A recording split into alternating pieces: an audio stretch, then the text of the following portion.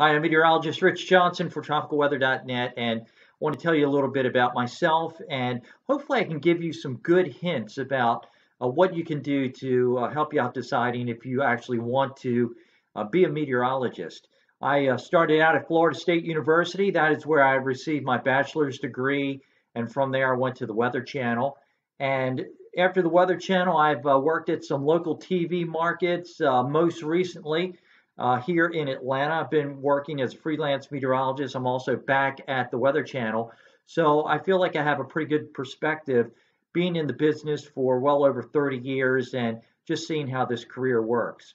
Now, what I intend to do is in this article that I've written here, I try to give you a realistic approach. Just like with any career, there's some good things about it and maybe some things that aren't quite so positive.